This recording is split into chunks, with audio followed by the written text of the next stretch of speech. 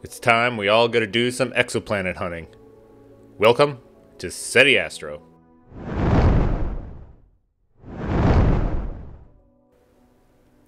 So as always, if you haven't gotten the latest version of Seti Astro Suite, head over to my website, setiastro.com, under Astro Program, Seti Astro Suite. Up to version 2.19, click Get It Here, and it'll take you to the GitHub repository where you can get the latest version. Alright, after you open the new version, you're going to see a new icon over here. This is the ExoPlanet Transit Detector. It's also under Star Stuff. So if we click that, it's going to open up a new screen for us. Now it runs in two modes. You could run it in with already aligned subs. So this is if you have a folder with registered images. Let's say you stacked a bunch of things in PixInsight or Serial or Seti Astro Suite, and you have all your registered images still, you could utilize them in here. Or if you click raw subs, it gives you the option to load in a master dark, a master flat, and load in your raw subs. When you're doing searches like this for exoplanets and stuff, you're going to want just a single filter, because once you start mix and matching, as it's looking at the light curve, right, a red channel is going to look different than a blue channel if you have a mono camera. So that's something to keep in mind. And also for the raw subs, you're going to load them and then calibrate and align all the subs, and then we can measure it. So let's just work with align subs for right now. There's also some more advanced features right away here too. There's the detrend option. It's defaulted to quadratic. That's going to probably give you the best detrending in this particular application. There's also linear and none if you want to choose those. If you did go ahead and do all your raw subs and calibrated them and aligned them, it gives you the option to save all your aligned frames so you could just use them later. I also want to say that this works with XISF files, so if you do have a bunch of registered XISF files from PixInsight, you could absolutely use them in here. And then there's little settings here for the photometry and analysis settings. A lot of more technical details in here. We are running an ensemble photometry. So it's actually looking at the fluxes of the, in this case, 10 is the variable there. The 10 stars that most closely match the target star. And then there's a whole bunch of things here for the analysis for the LS and BLS parameters. We'll get into that more. So the very first thing to do is load up some aligned subs. You're also going to want them all from the same night. Multiple nights, you can do that. It does more complications though, so I would recommend, especially if you've never done this kind of stuff before and you're getting your feet wet, single night, single filter. And you can see I'm actually using registered images from PixInsight, so I'm just going to select the ones I know were from that single night. It's going to go through and load them, and you can see the terminal window is just going crazy as it's doing that. It doesn't take them too long to load. At this point, the only thing left to do is click Measure and Photometry. If these were raw subs, then you'd click Calibrate and Align. So I'm going to click Measure and Photometry. Now for measuring the frames, it does spin up a number of threads in the background to do a bunch of multi-thread operations. This just takes a bit of time, right? It has to detect and measure all the stars in your image. It rejects oversaturated stars, too dim stars. There's a lot going on in the background here for the measured frame, so just let it run. Now something really cool is going to happen when it starts running the photometry. It's actually going to push a reference frame from that whole stack to what's in my image and fire off the blind solver. So that way when our photometry here is done, we'll have a plate solved image in what's in my image that we could also use to help identify objects in our image all at the same time. Alright, the photometry is done. It's going to open a separate window here. This is the stars overlay window. This is all the stars that it detected that were suitable to actually get light curves off of. You can see the really dim ones aren't going to be part of that. And also there is a setting. There's a setting to ignore so much of the border around in settings here. So border fraction. If you want to change that, you can change it absolutely, but by default it ignores 10% of the border all the way around, because usually near the border when you're dithering and aligning and stuff, there could just be all sorts of issues near the border. You could even see down here there's some issues down here with the border. Now, what you're going to also notice is some of these stars are highlighted yellow right away. And that has to do with the dip threshold. This is in parts per thousand. So this is going to highlight any stars it detects where the light curve has multiple points that are, in this case, 20 parts per thousand off the flux line. So here's a bunch of fluxes for all these different stars. You could also click on the stars over here, and it will show you the curves for all of them.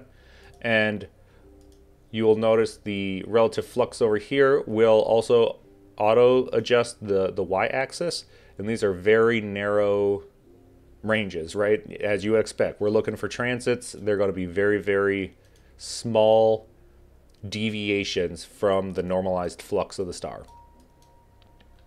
But these highlighted ones have ones that are outside that range that we have set, the dip threshold range. The other thing you could do is you could highlight more than one of these items at a time. You could just click and drag, and you could highlight a bunch of them. You can control click different areas and highlight different ones. You could do something crazy like a shift click the whole column, and then you're probably going to have to give it a second, but it's going to overlay all the light curves so you could actually see what's going on with a lot of them. You can see the vast bulk of all the stars here just live right in this very narrow range, all within 0.5% deviation from norm. None of those are flagged. And then you have some other stars with some more scatter to them for sure. And then something, when I was first writing this, that caught my attention was this yellow curve in the background. So as you're running through these, you'll see the colors change, which will help you identify where in your tree box they live. And it is this star 30 here. It looks like this.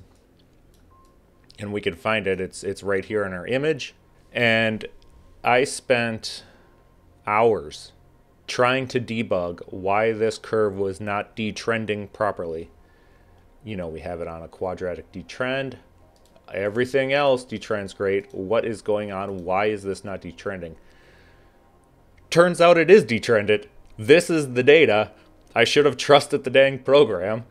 This is the abnormal one in this whole set of images here. It's this star. It is completely abnormal. If you look at all the other flux around it and all these other stars, here's all the other fluxes, and then you got this guy with this weird, huge curve. So this would be a great example of now we could hop over to what's in my image. It's already up. It's already plate solved, and we could just find the same star, try to get them to the same zoom so it's easier to see. The star is right here. Let's figure out what the star is.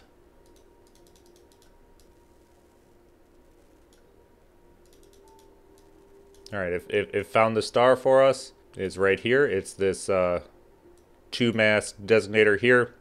So we can double click that now. And it's going to open the Simbad repository for the star. And you can see right here, it's PUL. If you do want to look that up, you can click the little question there, type in PUL. It's a pulsating variable star. No wonder this object, pulsating variable, has this ridiculous shape to it. The star is actually intrinsically getting brighter and starting to dim over the course of the 3 hours I was imaging that night. So that's the kind of stuff you could do with this beyond looking for planets. It's highlighting the ones it thinks is interesting for you to try to look at. And then since I automatically open what's in my image and run the plate solver immediately, it helps you identify what the actual image is that you're looking at. There are some more things you could do here. Once you have an interesting light profile or a light curve, you can click Analyze Star. And that's going to fire off this other window here that does a couple different things for us.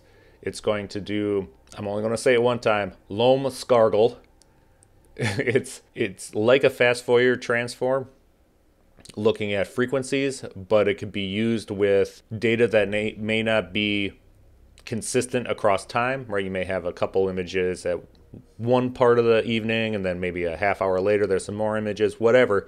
This helps utilize those kind of images.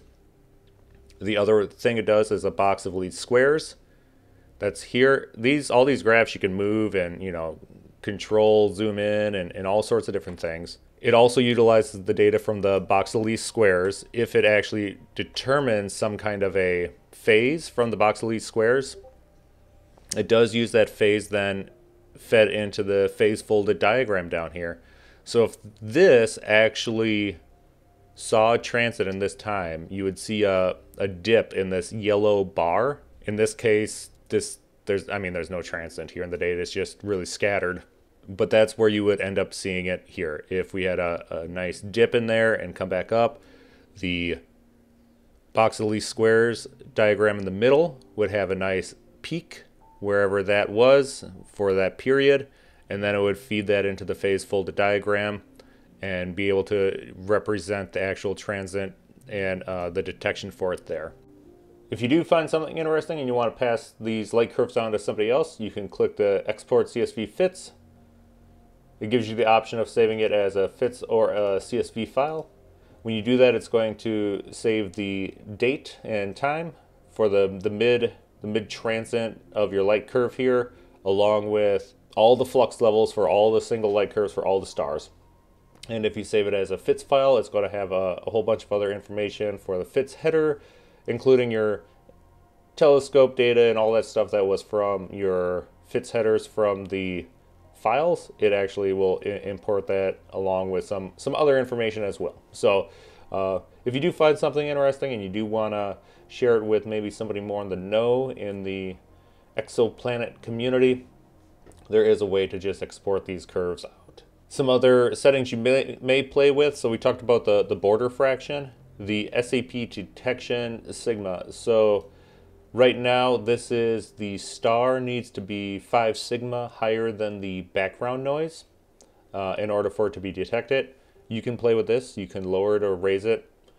Again, there's built-in stuff in there that if the star is too saturated, it's not even going to look at it because of all the nonlinearity that happens in your sensor as it starts becoming saturated. It's really not usable for this kind of photometry where we're looking for exoplanets or flares or anything like that.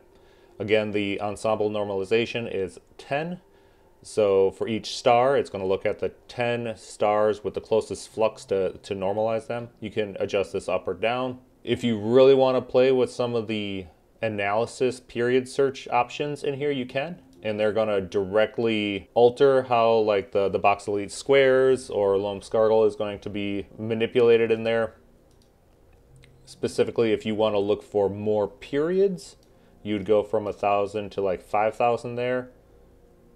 And the number of durations you may want to take up to 50. It's going to make the analysis longer, but it's going to cover a broader breadth of possible transit times. And then you can also play with the dip threshold amount. Here you can see as you lower it more and more and more, obviously you're going to get more items that are now, 5 parts per thousand outside of the norm. It's just a rough guide to help you in determining what you think is going to be important and special in your image. And with most of my tools, this is my first go at it, right?